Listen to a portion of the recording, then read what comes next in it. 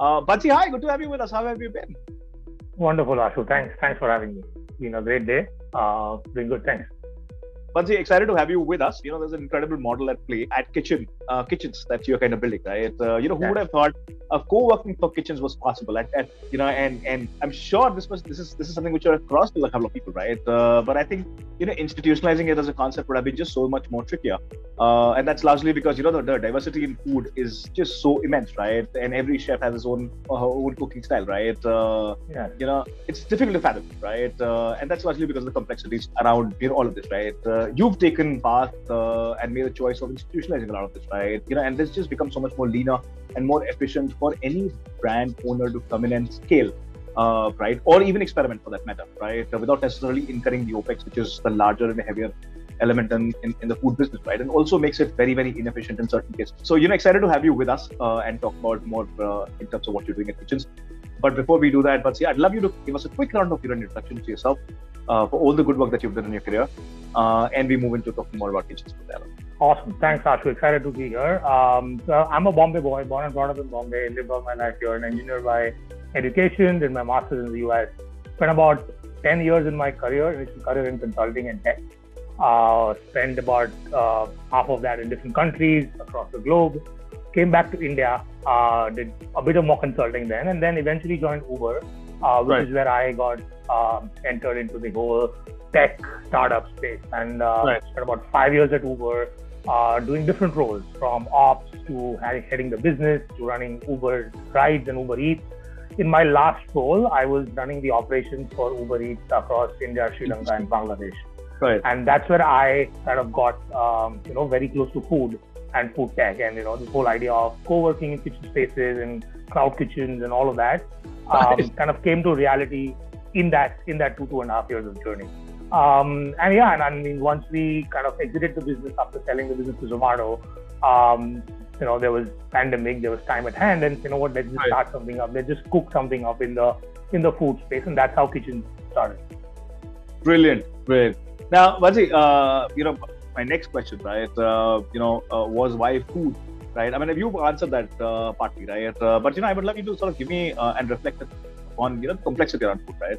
Now, when you're institutionalizing it, you're kind of institutionalizing it in a very standard format, right? And that's largely, also to ensure that your costs, for example, don't necessarily go haywire, right? There's a certain consistency that you're doing, right? Also, replicability becomes very, very important, right? Is food a difficult choice, right? Let me put it that way. Yeah, so food is tough, right? I mean, and honestly, before I entered this space, I didn't realize how tough it was. When I was doing my research, before starting this up, I spoke to a bunch of people, chefs, entrepreneurs in the industry, and everybody said it's tough. Everybody said it's operationally heavy, but I didn't imagine this to be this tough.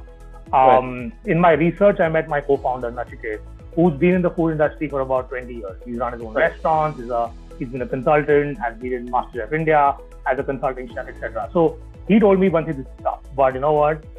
This is doable. And I think what gave us a little bit more, confidence is when we did our research, we realized the food industry as such, in general, has not seen a lot of innovation in decades. The kitchen, if you go to any restaurant, any hotel, any large, small scale hotel, food is very personal. The processes, the way the food is prepared, it's still not industrialized, standardized. It's very personal. And hence it's not seen a lot of innovation using tech and scalability. And that's what gave us confidence, saying, hey, it's ripe for disruption. The only disruption that's happened in the food industry is food delivery, which the aggregators have done. So they've built a pipe from the kitchen to the consumer. But no one's fixed the kitchen, right? No one's fixed the production side of it. And that's why he said there is an opportunity. And that's the opportunity of the next decade. Interesting. Now, Bansi, I'd love to understand the current construct of it, right? How many kitchens, right? How many brands, for example. And what I would love to understand, right, is basically a question in continuation, right? How difficult is it scaling for a market like India, right? Where you have such diversity in food, right? I mean, for example, North is completely different, and within North you have many subsets, right? Looking at down South, right? again, you have a lot of complexity, right? How difficult is it to engineer something like this? I mean, when you think of co-working, right? And I'm comparing it with co-working because, we essentially talk about shared space, right? It naturally sort of comes to it because there's also a real estate element, right? In it. This is a very, very different dimension of sorts, right? Would love you to give us a sense of, the scale and the complexity in there. So I'll take a step back, right? I mean, why this is important or why this is something that should be done. If you look at India as a market, we are largely an unorganized F&B market. Right. You don't see enough of chains, food chains in the country. The largest chain is Domino's with about 1,400 outlets. And the next biggest chain is a McDonald's, Burger King, KFC, and the world. And now Rebel is coming up to that same level. Versus if you compare this into any developed market, there are at least 500 odd chains in the US. Right. Why is it so difficult for India as a market to scale and develop these multiple outlets for any brand? Is multiple things. One is obviously the lack of capital. Second is lack of know-how, and it's just operationally very heavy business to build. So you will see a lot of local heroes and neighborhood heroes in every region, every city, every neighborhood, but those guys don't scale from one neighborhood to the other.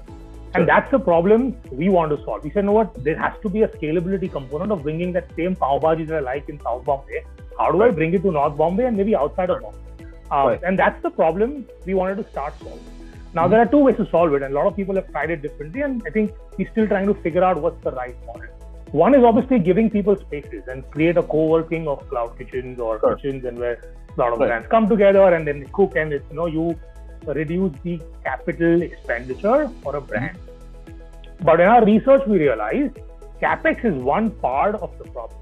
The second part is operations. So we said we will do both for a brand. So at our co-working kitchen, we not just provide you kitchen spaces, but we also operate the brand for you. So if Ashu has a brand and he wants to kind of expand the brand, all he has to do is work with me to build scalable SOPs and teach us how to recreate your magic that you create in your neighborhood. And then we take you to 20 kitchens, right? We take you to 30 kitchens. We take you pan-Indian, right? And that's the vision we want to go with. We started with one location in Bombay, in suburbs of Bombay, bang in the middle of a pandemic. And today we are at 5 locations that 2 are in commission. We operate about 22 brands in Bombay right now, all of them. And it's been about a year and a half for us since we started our first kitchen and we kind of gave our first order.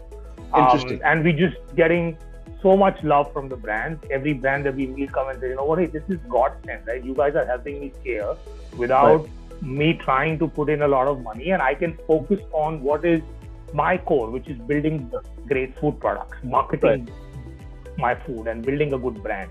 Right. You're managing it end to end for a food brand, right? Now, essentially, the role of a owner is become that of a financier in the process, right? Now, when I took a look at food, right, and food is something which is very personal to me as a consumer, right? I choose a brand A over a brand B because of, their ability to do it, a few things better, right? And master that taste, right? And that also becomes their IP and their moat and their defense in the process, right?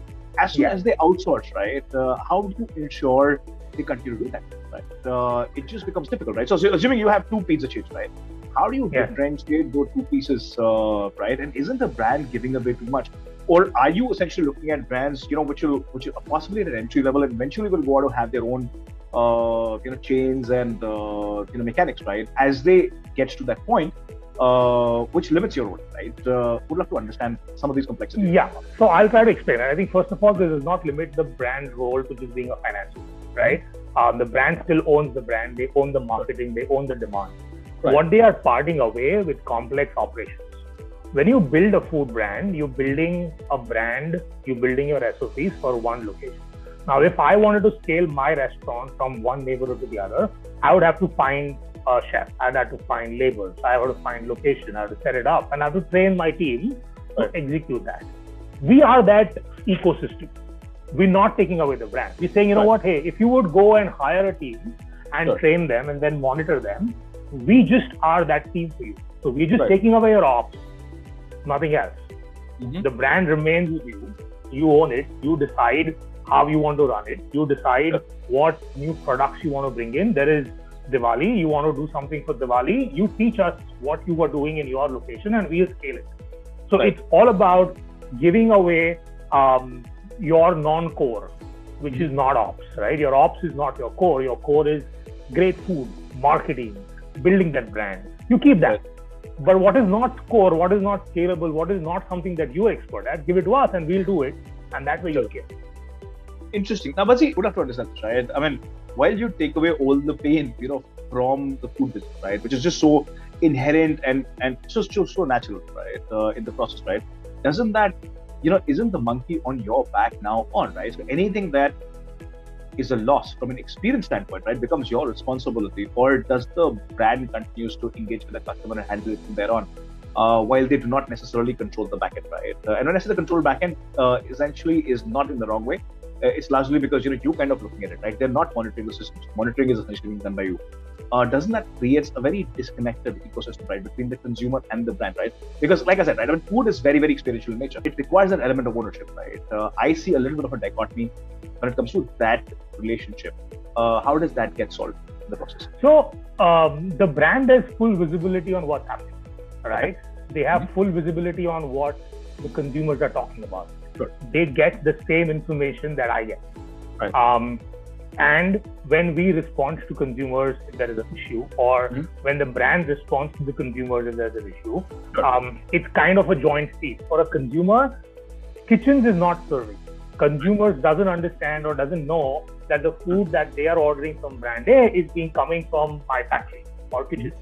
Right. It is coming from the brand, right? So that while the brand is a little away from the core operation, they're still in tune with what's happening. They're still in tune with what's the business. They're still in tune with what the customers are saying.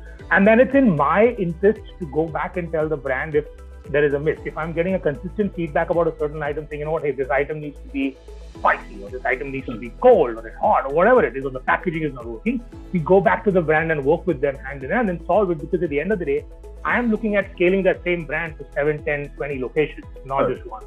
So I need to figure out what's the brand to make it scalable. So it's more like hand in hand. We become like a partner, not an outsourcer for a brand. And that relationship kind of takes the brand from one location to 20. Interesting. Bansi, is there an element of exclusivity as well, right? I mean, because,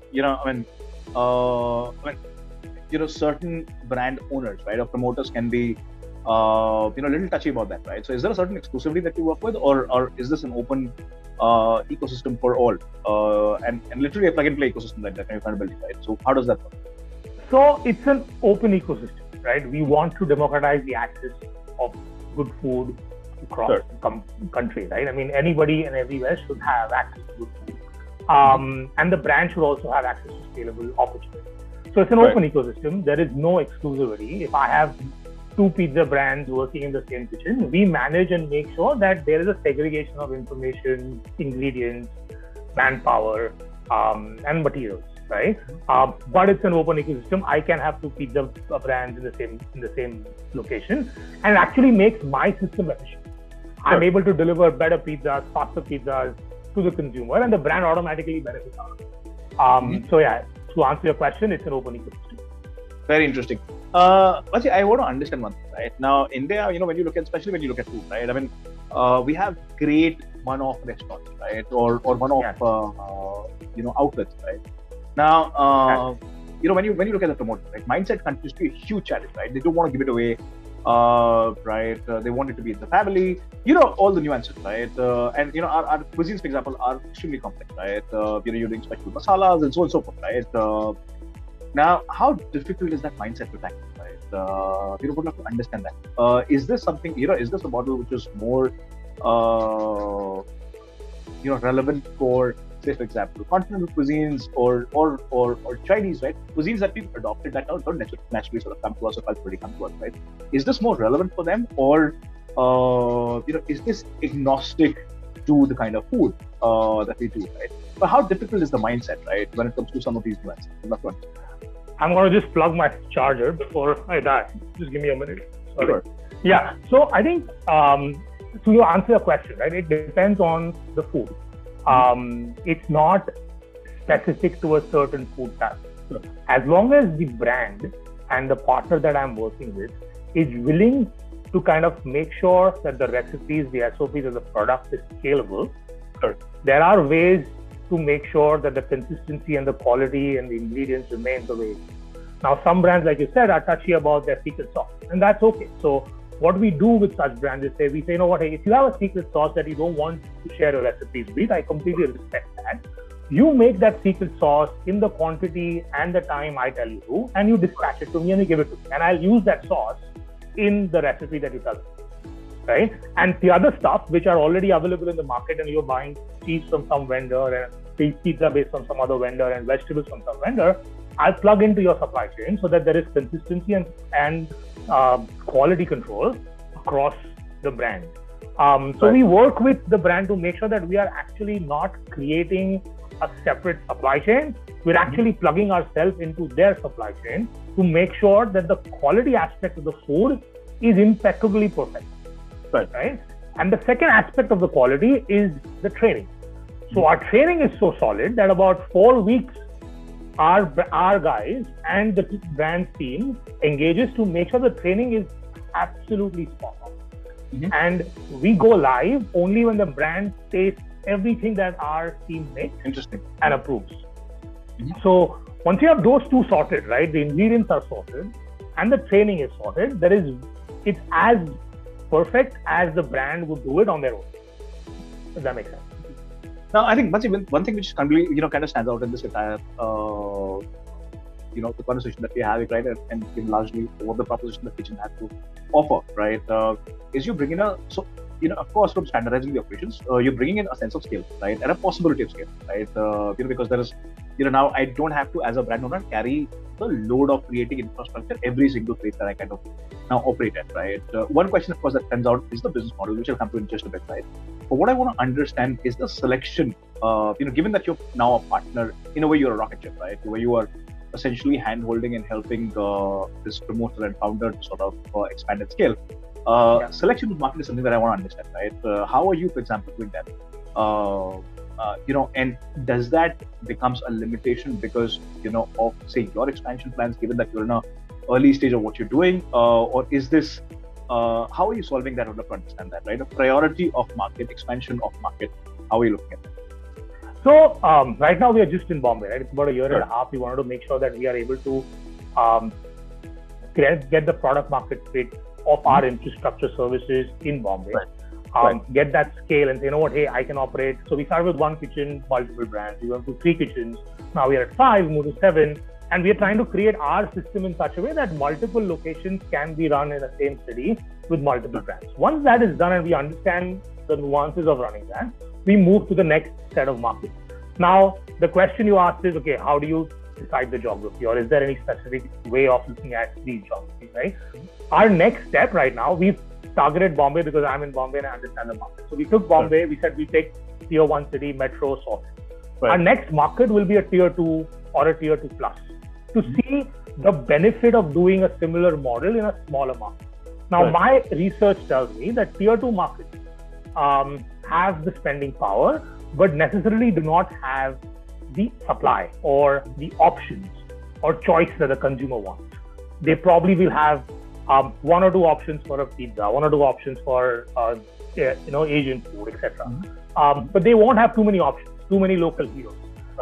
So our hypothesis is that we want to go to a tier 2 market after Bombay to see if this works. And if this works, then we prove tier 1 works, we prove tier 2 works, and then we find smart markets where we can kind of jump and go, right? I mean, I'll give an example. Indore is a great market. So people love the food there, right? But it's very local, right? The food in Indore you see is very, very local. There is no, you don't see great, international cuisine there. But there's a potential supply problem. So can I go to Indore and launch this and see if this works, right? That's an option.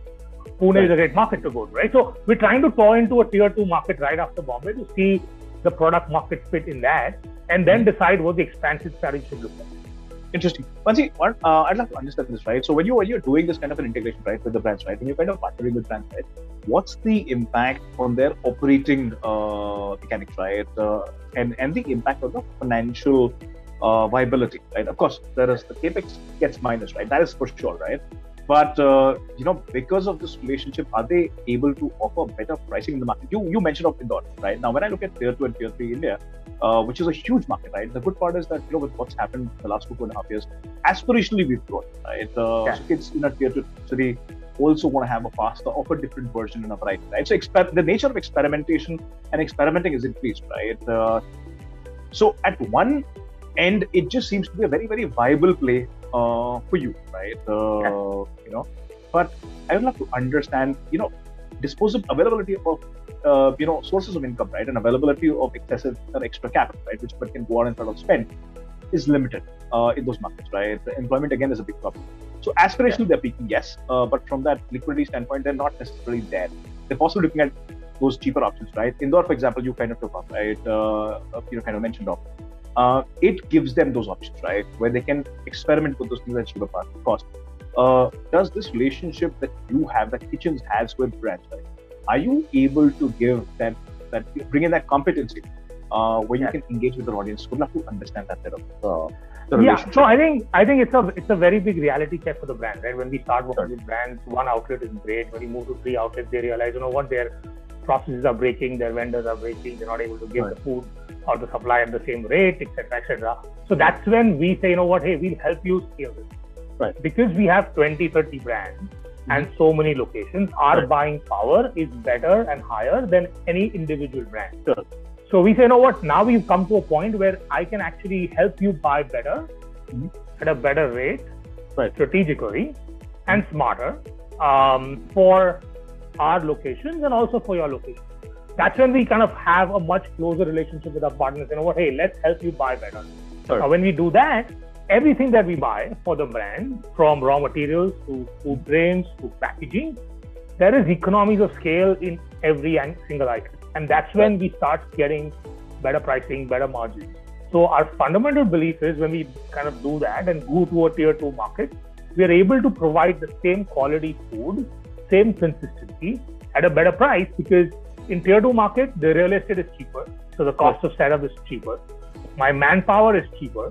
And I'm also going to get an edge in the buying power on my ingredients. So putting all of that together, we should be able to pass on significant amount of benefit back to the consumer and give the brand the edge to kind of grow. Super. Bansi, that automatically brings me to a business side question, right? Something that I've been teaching to sort of ask and understand, right? In a co-working and in a shared economy, I think the matrices are fairly clear, right? I think the maths is very, very clear in terms of how to do it. I'd love to understand, and this is an absolutely new space, a very virgin sort of a territory. There are no very clear models, right?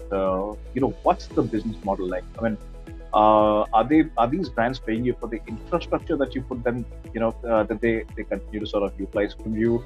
Is there a rental model to it, or are you a partner, like you said, right? In scale, were you essentially working either on a hybrid or on a per order basis, right? What's the relationship like? I'd love to understand that. So at a very high level, our business model is pure revenue share, right? We bring on board brands. There is a small initial investment that the brand makes to be part of the network, which is, I would say, 1/10 of the cost that they would spend on setting up on their own. Right. And then everything else is revenue share. Whatever money we take is purely on what business the brand gets on the table, right? Hence we call ourselves more like a partner to the brand than an outsourced provider, right? We're not just an outsourced service provider. We're more like a partner. We hand in hand. As the brand grows, we automatically start growing and make money on it. And honestly, in India, this is a new model and people are trying to find different ways of doing it. There are small startups in every other, we are small, right? Every other city, you see a small startup trying to do something similar and trying to perfect that math. But there is a big boy sitting in Dubai, the brand called Kytchens. They've done this really well. They've scaled this across the Middle East and they've showed the way on how this is to be done, right? So we are trying to find a right balance there.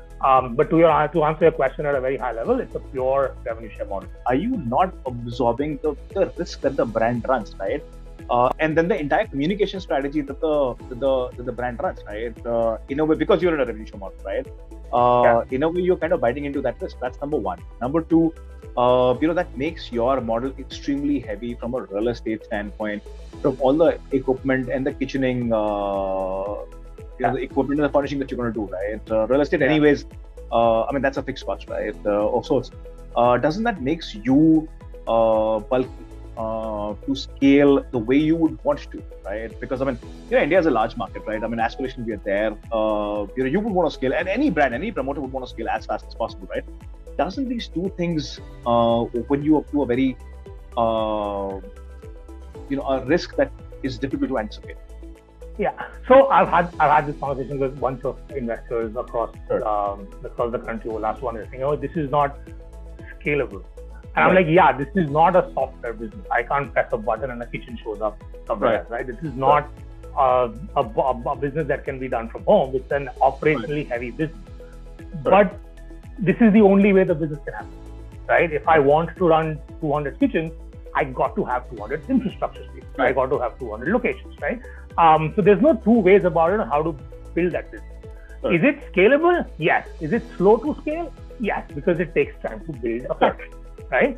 But to your point on biting into the risk, see what happens is when I'm running a single brand out of one kitchen, the risk to break even or to justify that capital investment is higher, because you got to make sure that one brand is perfect, able to churn out X number of orders a day, give me X number of revenues a month to kind of justify my cost. Right. When I'm running 10, 15 brands out of that same location, which is a little larger but has economies of scale, I have a similar set of equipment, I have a standardized manpower, and they're kind of churning out food for 15 brands, the risk is divided across 15 different brands. So if you look at it from my perspective, I'm not only de-risking the brand, but I'm de-risking myself by getting smart brands to kind of coexist in the same kitchen. Right. There is a capital investment in the beginning, but the risk to kind of turn around that capital is lower because I'm not dependent on only one brand to perform. I'm making sure that 15 brands are coexisting in the kitchen, and even if 5 perform and really well, and the remaining 10 are just so-so, I'm still de-risking myself. It's like the investment thesis, right? An investor would put money in 100 startups and just make sure one kind of throws it out of the park.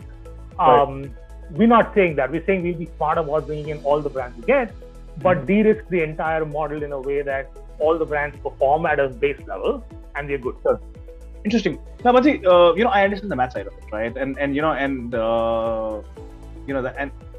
way you're kind of dissecting the equation is sensible, right? Now, what I wanted to understand, right, and something in my mind I find it to be a massive issue, right, is expectation. Right? Now, everybody who's starting a business, right, while they're passing on a part of operations to you, right, I still, as a promoter, have a certain expectation in my mind, right? In case my brand doesn't necessarily perform the way I would, right, could lead into a certain conflict, right? And that could possibly be because, the consumer side expectation is not getting met, right? The way the cuisine is, for example, getting delivered, I'm not able to communicate that differentiator, right, in the process, right? That relationship becomes very commoditized, if I can put it that way, right? What's your sense of it? I mean, I'm sure this is a question that has crossed your mind, right? Possibly has occurred to you as well, right? What should you do of the expectations that the promoter has, right? Not that you're directly responsible for it, right? But I, in a way, hold you accountable, right? Because at the end of the day, what matters to me is the quality of food which goes out, right? And that, in a way, is being handled by you, right? What's your sense of it? To me, that is absolutely right. This is like in any relationship, right? You got to make sure expectations are very clear, right? You got to make sure the responsibilities are super clear. You got to make sure that you're meeting those baseline expectations that are set out in the first, the tenets of your relationship, right? So how do you do that, right? So let's say expectations on quality and the consistency of the food. I kind of answer that question by making sure that we are biting into the same supply chain and kind of getting the right set of training. Sure. The second expectation is, hey, I'm not doing the business that I was expecting. Now you always get it. I am a hero in my neighborhood, but when I move to Ashu's neighborhood, I'm not getting the same demand. Bansi, what's going on? Maybe your food is not right. And that's a question we get. And I think what it means is we got to make sure and sit with the brand and help them understand that, you are probably a share in your area, but when you go to the other area, it takes time to become called Right. your own territory, right? So you got to win the customers. And it's a journey. No brand becomes an overnight success unless you're very, very lucky and you're just kind of solving a particular gap. So this is more like an expectation problem that we work with the brands. You know what? Hey, let's work with you. Let's have a 3 to 6 month marketing and a demand plan to solve for the demand. And let's put clear targets, what we will do, what you will do, and we'll achieve that. Sure. So that's the point on the expectation on the demand. And third expectation is clear profitability and revenue. Now that is very, very clear from day one. We are very super clear on what is the revenue share that the brand is going to get. So no matter I make 100,000 rupees or 10,000 rupees, the brand is still getting X% of that revenue. So that's super, super clear. So if you kind of meet these expectations and are very clear in your communication and the way you work with brand, it's not that difficult. And believe me, 23 odd brands over the last 1.5 years, we've not had a single brand walk away where there was an issue in communication, expectation mismatch, or what the brand said, hey, this is not something that I expected. We've had churn. We've had brands that have decided to kind of pull out because that market didn't suit. We've tried everything in the book. We've made sure everything possible that we could do, but that market was just not ready for that particular brand and that particular cuisine. So it's smarter to pull it out because it just adds a lot of strain to the entire ecosystem. Interesting point. And sorry, the converse also happened. There are brands that have completely knocked it out of the park and said, Bansi, this location is seeming like better than my current location. I want to go and start my own outlet there. Now that's also happened, which is actually, someone would say, Bansi, that's detrimental to my business. I say, actually that's a great winning story. I'm helping brands to find locations that they can work on, and then they unlock that potential fully with them.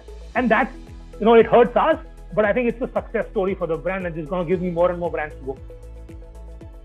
I think one thing which is very clear, right? I think this is just, I love the ease with which you're kind of putting it out, right? I think it's easier said than done, but I think it also saves you some amount of replication that can happen, right? And I'm sure that's going to happen, right? Because a lot of people who have interest in real estate, continue to experiment with a variety of things, but I think very poorly so. I think what we're talking about is very, very, I think it's a different animal altogether. Now, Bansi, one more, question on the challenges side of things, right? And it's important to understand. Now, today, we're in a different market, right? And especially last 2.5 years, been a very, very, from a consumer standpoint, right? It's a very different kind of a time, right? We're exposed to a lot of, stuff, right? Like I said earlier, one of my earlier points, right? We're aspirationally, we're in a different zone altogether, right? And that's not just for tier A and tier 2 cities. That's something that we're seeing across the country, right? The requirement for brands to be very agile is just so much more important, right? You'll have to very quickly devise newer products, newer strategies, a variety of things, right? Your cuisines and your menu cannot continue to look the same, right? What's your relationship with the brand owners and the brands as far as that bit is concerned, right? How quickly are you, or what kind of agility do you bring in? Or one, of course, there is no back-end pressure per se, right? That just eases a lot of pressure, right? But from a menu standpoint, how quickly do you act and react to, what the ecosystem possibly wants, how the demand is going to play out, right? How are you bringing that predictability in the environment and helping brands adapt and adjust to the expectations? So I go back to the same thing, right? I mean, we are partners with brands. If the brand believes that there should be a change in the way we are doing the menu, and the data says it and the customer says it, we all work together to make it happen. Right. Step one, and I think even before we start the brand, what we do with the brand is we review their menu and say, hey, you want to go to location? Hey, this is your cuisine type. Let's look at your menu. Let's look at the data from your existing locations to see what is selling. If you open the aggregator app today, most of the time, the consumer is fatigued by the amount of scroll he or she has to do to look at 150 items in the menu of a particular brand. Step one is we help the brand cut down the menu. Hey, let's focus on your core. Your core is these 30 items are bringing you 90% of the revenue. Let's just do those 30 really well. And then we'll add to those items as in when you kind of mix and match and make something new. There is a Diwali, let's create something for the festive season. If there is an Eid, let's create something for the festive season. If a certain product is not doing well for XYZ reason, let's push it out. If I'm going to a highly vegetarian neighborhood and I have an entire menu which is full of meat, that's not going to sell. So let's work with the brand to kind of cut that down. So I think we are very agile and rightfully so with the brands to make sure that whatever the brand needs to succeed in that neighborhood, we're able to deliver. Because if the brand doesn't succeed, like I said, we won't succeed, and it's our money on the table, right? So it's super important that we are kind of tied to the hip, completely aligned, and working as a team to deliver whatever is expected out of us for the benefit of the customer and the brand. Interesting. Bansi, very important point Ricardo highlighted, right? And I would want to probe you a little more on this, right? I mean, how are you ensuring, this the entire vegetarian and non-vegetarian thing, right? I mean, India is a massively, the value system is fairly deep and thick, right? And a very difficult one to deal with, right? Especially when you're doing, the back end, right? What's the strategy there? How are you maintaining that, I don't know, sanity, hygiene? So I'm a vegetarian and a core at that. I don't even eat eggs. So I'm very picky about it, right? I mean, I think when we started, I think that was the first thing I kind of went to my chef and my co-founder and said, oh, hey, we got to make sure that this sanctity of veg and non-veg and meat and non-meat is maintained everywhere. And it's kind of ingrained in every single team member that I hire. Everything in the kitchen is tagged, the utensils are tagged, the fridges are separate, the crates are separate, like all of that sanctity exists. The training is very solid with the team to make sure that the meat and the non-meat products or the veg and non-veg products are kept separately. So much so that when we pack food, if it's the same order from the same brand, if there is a vegetarian and a non-vegetarian in the same order, those are packed separately and sent out. Because and that stems from the fact that I am a non-meat eater and I want to make sure that when food comes to me, it's separate. And also because when we work with the brand also kind of wants to maintain their sanctity, right? I mean, nobody wants to serve, wrong food to the consumer and kind of hurt their sentiment. So all of that goes back to training, SOPs, processes that we set in our kitchen and kind of how anal we are about it to kind of maintain it. Interesting. Bansi, towards the end of our conversation, this has been an absolutely phenomenal conversation, right? And I think, food is a topic which is close to every Indian, right? Whether we like it or not, right? We like our food. And I think no conversation can happen in one session, right? How I want this conversation to go on, right? Unfortunately, I have to bring in the first session to a close, right? But I cannot end this without asking a very cliched but an important question, right? What are the next 2.5 years like? I'd love to understand that. So we've raised a small investment round right now. We raised about a couple of months back. So right now we are head down, kind of making sure we are delivering to our promises. It's an obligation for the investors that we've got to make sure we're delivering to what we kind of set out to, right? So next 2.5 years is scaling the business, like I said, proving this model to a tier 2 market, making sure that we are able to kind of live up to our vision of democratizing access to food, good food across the neighborhoods in the cities, and then kind of test this out, and then slowly go back and innovate the back end of our kitchen, right? I mean, this entire machinery works well if our operations are solid, right? So everything about how do you leverage tech to kind of make sure the ops is like Six Sigma 99.99% perfect, right? And that's what I think Kytchens started doing that already. Like they started integrating tech to kind of make sure stuff is done well. People don't make mistakes, right? The recipes are standardized.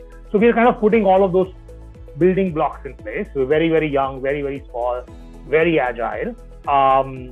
But the intent is next 2.5 years is to kind of build that solid foundation so that any brand anywhere in the country wants to scale, boom, we can kind of turn it around. And so much so, right? We're trying to bring international brands. We're working with a Sri Lankan brand today to bring them a show across the ocean here in Bombay. I'm working with a Jordanian brand to bring them to Bombay, right? So there is a lot of opportunity. People want to come to India as a market. We just need to create that platform where anybody can plug and play and start a brand. Super. Bansi, this has been an absolutely spectacular conversation, right? Thank you so much for taking us through these various nuances, right? I mean, this is not an easy business, right? This is not a very atypical, co-working business, right? I mean, we continue to sort of allude to the co-working concept, right? I think that was for a better understanding, right? But I think this is a business which has many complexities, which has many moving parts, right? And I think to sort of bring it all into harmony and sort of to deliver that experience, right? Packaged in that box, right? I think it's almost close to madness, right? In many ways. Yeah. But I think what you've put together, I think it's a great model. in place, right? I think what we can create is a foundation for many brands to sort of come through, right? And I think that's very beautiful about this, right? I think as a market we have to, or we are kind of moving into territory which is more institutionalized, right? Which is where we're going to consume for more and more brands, right? And I think the ease that you bring to the table, right, of many of these brands getting established with that foundation, I think it's going to fast track that possibility, right? And we're going to have many winners coming out of India, right? Which will eventually scale into international market as well. We're going to cover some of that in our next conversation, right? Fingers crossed, man. Fingers crossed. But I think this is absolutely phenomenal, right? Once we wish you all the very best. Godspeed, and look forward to having you with us much sooner. This is a never-ending topic, right? Like I said, we love our food, right? And I think that experience is very important. We're becoming discerning. I'll have many more questions, right, in our sessions in future. Thank you so much for doing this. It's been a pleasure. Thanks, Ashu. Thank you.